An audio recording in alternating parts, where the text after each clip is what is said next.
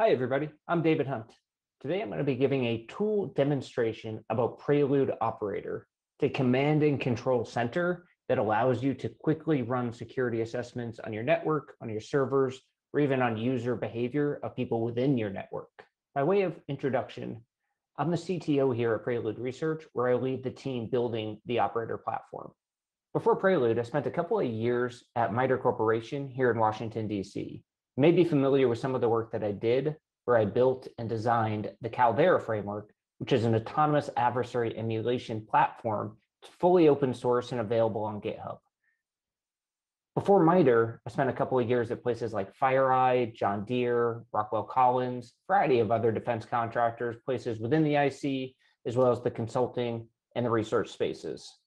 Most of my career has been spent on the offensive security side, although I've kind of interwoven some system administration, some software engineering, and a little bit of defensive security, depending on the role and the scenario that I was in.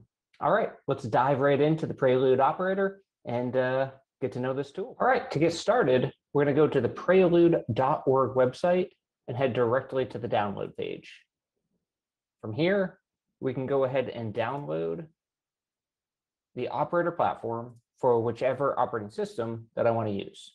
At this point, you're able to install Operator the same way you would any other desktop application. When you open Operator up for the first time, you'll be greeted with a login page that asks for your email. You can go ahead and enter that in. That will fire off an access token to your email so you can prove that you are, in fact, the owner of that address. I'll go ahead and grab that now. All right, your authentication token will only be valid for 10 minutes, so make sure you use that pretty quickly. Once you log in, you'll be greeted with a dashboard. From here, you can get familiar with the different components that make up your command and control center. So before we dive into those components, let's take a quick second and describe exactly what this platform is intended to do.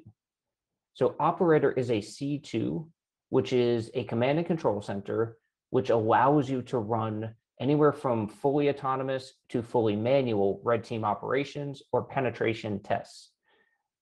What this allows you to do beyond just the offensive security testing buzzword, it allows you to test whether your defenses are appropriately configured. It allows you to test your users' behavior, the employees within your network, are they behaving correctly on their computers, as their users are traditionally one of the biggest vulnerabilities within an organization. It also allows you to test the networks, the servers, the privileges, the configuration, the implementation of the different defenses. Is your antivirus working? Is your EDR configured appropriately? And so on and so forth. Operator is not a vulnerability scanner. It is not an antivirus. It is a tool for offensive security-minded people to run security assessments. Okay, to get started, let's go ahead and minimize this top pane. So give me a little bit more screen real estate. The first thing that you'll notice is a blinking green dot down here. This is meant to draw your eye in. And when I click it, it will show me a training flag that I should capture in order to get to know the system better. So you'll notice as you kind of navigate through the different sections of Operator that there are training flags in the bottom right that are not yet captured. These are introduction flags that will teach you how to get the most out of Operator. So the green one is the one you should start with. This will kind of encourage me and teach me how to run my first operation. So it'll start by introducing the terminology, understanding things like what is a TTP, what is an adversary, which is a collection of TTPs, what is an agent or a remote access Trojan, and then finally, what is an operation? Essentially the process of taking an adversary and sending it to a collection of your agents to execute, test your security. So this will teach you that. It'll give you a variety of resource links that you can use for supplemental information. I'll close this for now, capture that later. And you can see that there's a variety of other training flags down here that I have yet to capture. I'm going to start by looking up here at the select an adversary. I can do one of two things. I can take one of our existing off-the-shelf adversaries that will have a chain of TTPs that work together that I can just build and deploy immediately. So I'll click this. And this will build a 2-ability adversary that, according to the name, will capture screenshots on the target. Alternatively, I can click this plus button up here in the dock, which will create a blank canvas, a new adversary that I can fill in. I will call this one Hacker1. This has no procedure, so this one is prompting me to add procedures. I'll come back to that. Off to the left-hand side, I can see that I have currently selected my home computers. This is my range. This will show all of the computers that I have access to, that I have compromised on target. So Operator ships with a single agent inside of your home range, which is named after your host name of your computer. So I can see that here that there are 0 executing TTPs with nothing queued up. And I can see the last time it checked in was at 16:20, just a few minutes ago. And it is using a pretty default encryption key in order to communicate between Operator and itself. So if I click into the agent, I can see essentially the log of what occurred during this agent with a variety of options up here in the top right on the dock, which I'm able to do against that agent. Whenever I deploy an adversary, the adversary will be sent to any of the agents that I currently have selected in my left-hand column here, which is currently home.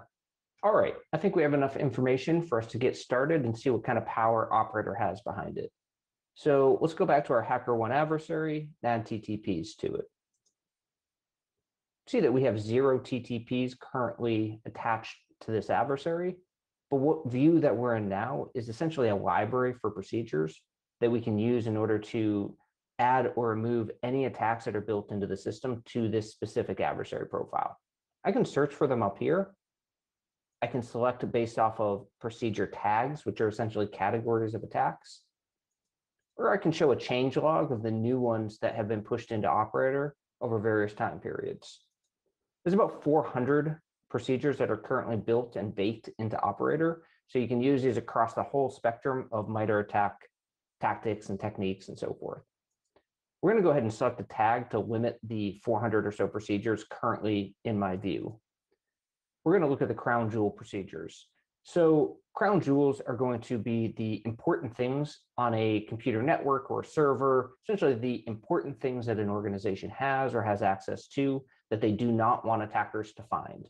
So by selecting this tag, we're able to see a variety of procedures that are connected or allow us to locate, find, steal, exfiltrate the crown jewels off of a computer or a network. So as I scroll down, note that every TTP is stored inside of one of these boxes. So this here represents a procedure.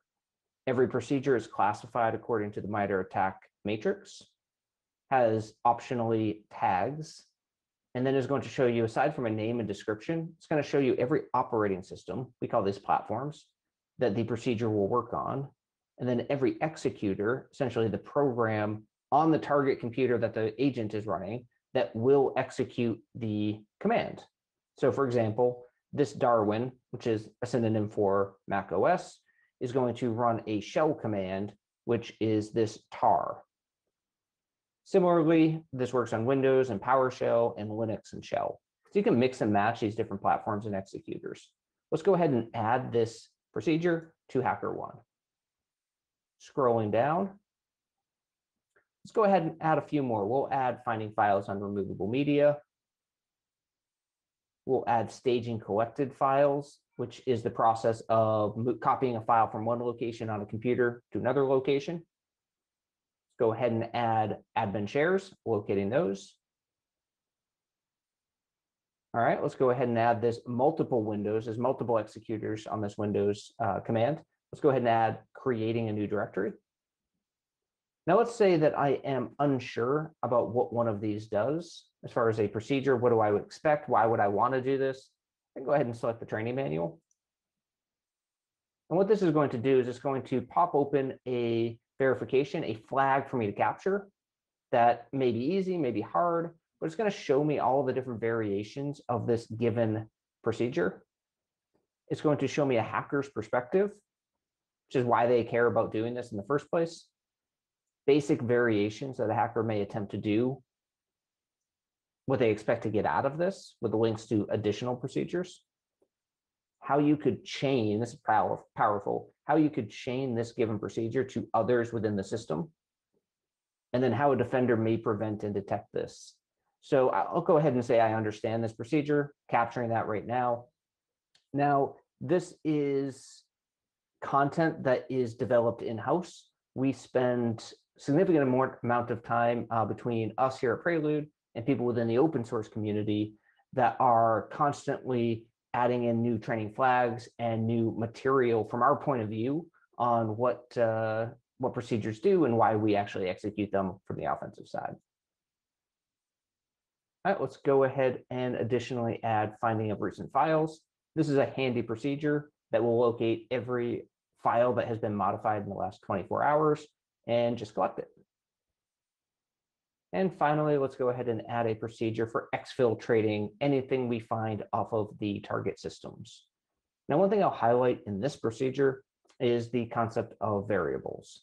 So you'll see this syntax here. It's a hashtag and curly braces with a variable name inside of each one. So this command uses multiple variables. Now, generally, you don't have to worry about these unless you're doing some advanced work with an operator to form your own chained attacks.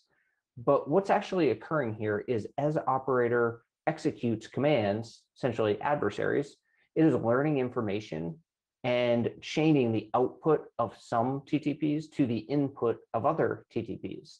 So it creates an autonomous chain that allows you to essentially take a whole bunch of procedures, toss them into a bucket, and then operator will take care of how does it order them, how does it chain them, how does it figure out intelligently what to do and when. And so operator will take that process on itself. You can jump in manually and add your own variables and add your own essentially manual control, but that is an optional thing if you feel comfortable doing so. All right, let's go ahead and take HackerOne for a test drive. So we can see we have 7 abilities, and we have currently selected our home computers. So let's go ahead and deploy HackerOne. All right, we can see that this agent is currently most of the way through the operation, has nothing queued up, and it is currently executing a single TTP. Oh, there it went, it finished. It skipped a handful of the procedures over here, so I can see those here. Otherwise, everything it executed is going to show up here on my dashboard. There are 33 procedures. We gave it 7 TTPs, but it did execute 33 things there over the course of 30 seconds or so. Up here, we can search for anything that we want to look for inside of the results. Maybe we're looking for certain usernames, email addresses, IOCs, whatever. As I scroll down, I'm going to start at the bottom, actually, so I'll use the scroll bar, go to the bottom. This is time-based, so the first thing that executed will be at the bottom. I can see it started by creating a new directory. We'll click here. So starting at the top, you can see the TTP command that ran. You can see the output as if you had just opened up a terminal on this given MacBook and using shell, executed this command, you would have gotten this output. Now we use our autonomous parsing and chaining commands together in order to pull out these indicators of compromise. I can see here it tried to identify this given output as a directory and a file. I know this is a directory using my human eyes, so I'm going to X out the file, removing that learned information. I'm overriding it. And I can still see the fact that I learned this one piece of information actually unlocked my ability to run a number of other procedures that are loaded into my instance of operator that I could run anytime I want. Closing this, I'll look at the second thing that ran, which is finding recent files. All right, here we go. I can find a variety of files, including video cuts that I've been taking this afternoon, that it has located and deemed that these are important enough to show me. Scrolling down, I can see that it parsed out all of the files as learned indicators of compromise, storing them as files that were found by running a T10L5 procedure. Now I can see that all of these files could be used to link me to staging collected files or even encrypting the files if I was running maybe a ransomware test. Moving up, I can see that there are a number of stage collected files commands that executed, likely one for every found file. I can see that the last two steps were successful. One was compressing the stage directory, and then the last one was collecting or stealing the compressed stage directory from the target and sending it back to me on my command and control center here at Operator. So I can open this up and I can see the curl statement that because I'm running everything localhost, the IP address is localhost, but it sent it over my HTTP server that's built into Operator, and it forwarded over, uploading the file. So this is now in my control. So, all right, let's say it's time to run a network test off of my computer. I want to run it on an external computer, something else within my network, but not on my local host, an actual security assessment. To do that, I'm going to head over into Operator's plugin section. And this is where we allow you to write your own extensions to Operator. We ship with about a dozen plugins that do things from like importing atomic red team attack files to popping the attack navigator, the MITRE attack navigator right here on screen, to things like a toolbox that tracks all of your GitHub projects. There's a bunch of different plugins here that add a significant amount of value, but we are going to kind of skip right over into the agent library and see what we have accessible. So the agent library is going to show me all of the agents that I can use associated to Operator. You can write your own agents. This is an open framework. You can write an agent in any computer language you want and attach it over the interface over a number of different protocols: HTTP, TCP, UDP, FTP, gRPC, and a variety of additional protocols that we're working on. Third Eye is the default agent. This is the name of the default agent for the built-in agent that's in everybody's Operator. This is the one that we ran our just last test on. Numa is our default open source agent. You can go to GitHub, search for Numa on our repositories. You'll find the Golang code up there. You can compile it yourself, read the code, change the code. You can see this one will work over 4 different protocols. And we give you pre-compiled binaries right here that you can download, or you can download the source code if you don't want to head to GitHub. I'll go ahead and download Darwin. All right, have that downloaded. These file hashes for the downloads, by the way, are pre-compiled, but they recompile every 30 minutes in order for them to get a different file hash. So your signature detection on the defensive side may struggle to catch them because they're constantly changing themselves to avoid detection. All right, since I downloaded Numa, I'm going to open a shell, head to my download directory, and I will mark Numa as executable first, and then I will start it. Now, when I start Numa, I can give it an optional parameter, which in this case, I'll just call it David, and I can give it an optional range, which I will call mine. All right, I received a new agent beacon. Right up here, you can see that came in. Going back to Operator, I can see that I have a new mine range. Now inside of the mine range, I can see David is checking in, currently green, connected over TCP, which is the default protocol that Numa uses. If you use nothing else, it will choose TCP. Now I can go ahead and execute and deploy an adversary against this agent. And I could deploy this anywhere on my network. As long as I have connectivity back to Operator, I can put it wherever I want. Now, I can also open a reverse shell to my TCP-based agents. Just that quickly, this gives me a full-fledged reverse shell that allows me to drop to root, allows me to open up Vim. I can do all sorts of cool things from this perspective. I can also open up the settings. Cool thing here, though, is I can change the contact point for the agent. So TCP is the default that I connected to. I can switch that over to say UDP and update, and this will actually hot swap the protocol being used by the agent. So now I can see over here, I'm using a UDP connection protocol. So the next thing I'm going to do is I'm going to go into the editor section, which is our database of procedures. So you saw some of these procedures before within the operate section when I was deploying HackerOne. If I want to get my hands dirty and start modifying procedures, creating my own, learning about how to write payloads and attach them to procedures, you're going to head here into the editor section. From here, I can search for anything that I want. So we'll say maybe find. Maybe I can locate those find recent files that I ran before. And I can view all the different variations of this given procedure.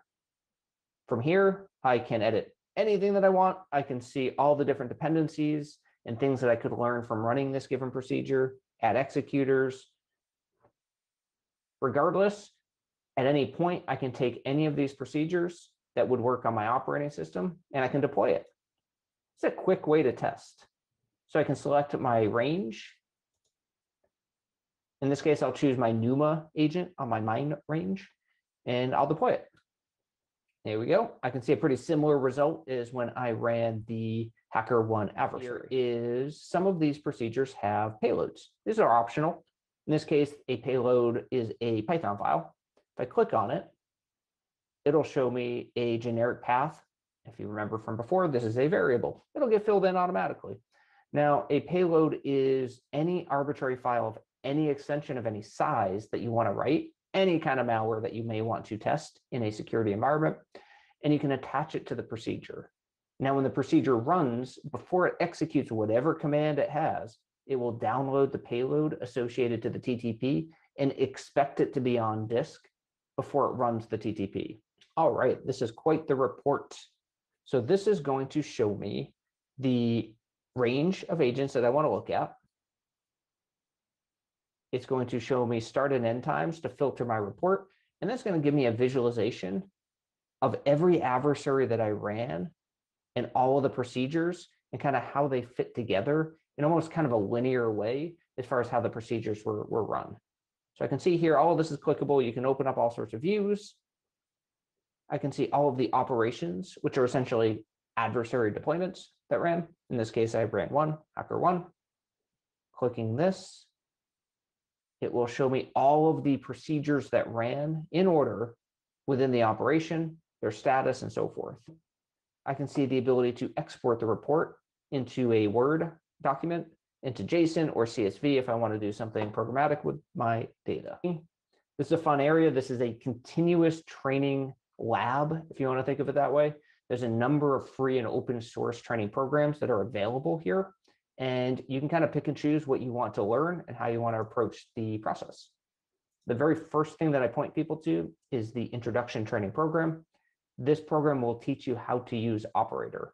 So this will take you through about 24 capture the flag style learning modules that will look kind of like this. You'll get a challenge, in this case, deploy any adversary against any range. You'll get context as to why this may be important, a gauge as far as how people view the difficulty of this, supplemental resource information, and then a place to enter your challenge answer and see if you are getting it right and if you capture the flag. Another popular program is the Pink Badge program. I'll click into this one. I can view the history of my flags by clicking the green. Now, the Pink Badge program is geared toward InfoSec, geared toward people with little to no security knowledge or experience, but may be interested and in parallel technical areas such as IT or InfoSec. Now, Pink Badge will take you through a 3-week course for the final project, and it will aim to append red team or offensive skills to somebody that works in the technical field. So we go through all the different things. What is an antivirus? What's EDR? These come with a lot of audio recordings that you can listen to. They come with, again, challenges that you need to do every week, sometimes multiple times a week. These usually run a couple hours a week to accomplish everything that you need to stay on track with Pink Badge. But this is a self-paced program that allows you to essentially beef up your skills if you don't have them. Go into the cloud plugin, which I haven't installed yet, so let me go ahead and do that. Done. All right, and this is going to prompt me to enter in either my AWS or GCP credentials. All right, we're ready. I'll go ahead and save those. Now back to the main cloud plugin dashboard. I have a variety of options here with the gateway selected first. So a redirector is actually a really powerful micro Linux server deployed in AWS inside your AWS using your credentials.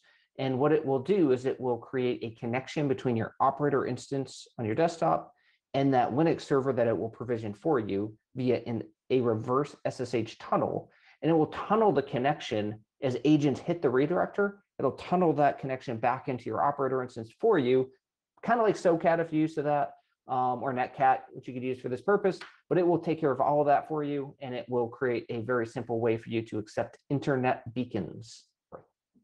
Let's go ahead and start with the gateway, and let's go ahead and deploy.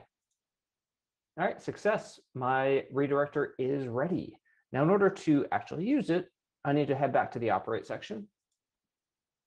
And I need to go to the tunnel icon. Now I can see here that I have in orange, meaning it's in the process of connecting. I can see that I have a host that has an EC2 address. Makes sense. That's where I deployed my redirector. And I am just waiting for it to go green in order for me to connect to it. All right, there we go. I was able to click on it, connect it. Now I have a tunnel open. That is my reverse SSH tunnel between operator and this address. And head back to my local computer where I have NUMA running and redeploy NUMA. And this time I'm going to do it with, I'll say the name of EC2 server, and the address will be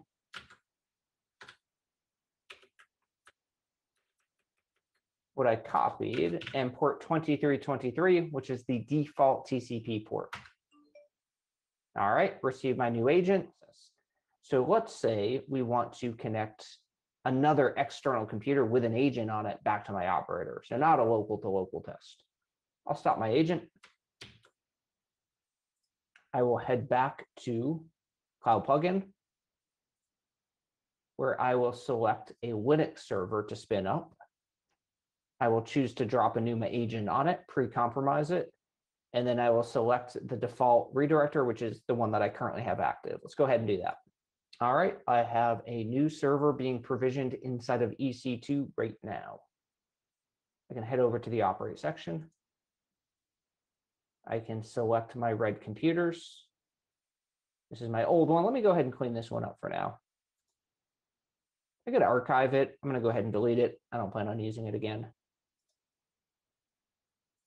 And so what I'm doing now is I'm waiting for a beacon to come in for my newly provisioned Linux server. So let's give that just a minute. All right, there we go. We just got our beacon coming from an IP address in our EC2 space. So let's go ahead and check our ranges. I can see we have a new range called Cloud Computers. And it looks like we have a green agent. Clicking on the agent, I can go ahead and open a reverse shell.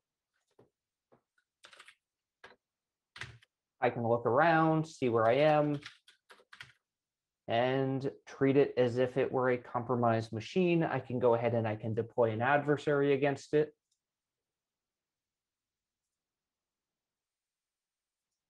I can view all of my results.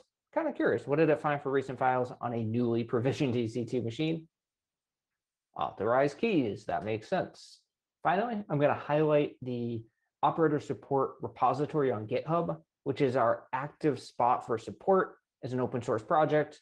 And it is our active spot for feature requests, bug reports or issues, a variety of tools that are open source that we make available, plugins that are open source you can import into your operator instance, even something called translators, which we made open source, which is the ability to extend the protocols that your operator instance will accept. So if you wanted to add DNS C2 or you wanted to add DNS over HTTPS, anything that you want to add here, maybe SSH, you can go ahead and create your own translator, use ours as examples. We even have example agents that go along with these. And we have READMEs and guides and so forth that will kind of walk you through things that I showed today, but also some things I didn't show you today. I hope you enjoyed today's tool demonstration of Prelude Operator. I'd encourage you to reach out to me anytime you want via Twitter. It's an easy way to get me at Private Ducky, or also via the operator support GitHub repository. We're very active in communicating with everybody in the open source as we try to make a lot of what we do here available to you via open source and free tooling. Reach out anytime.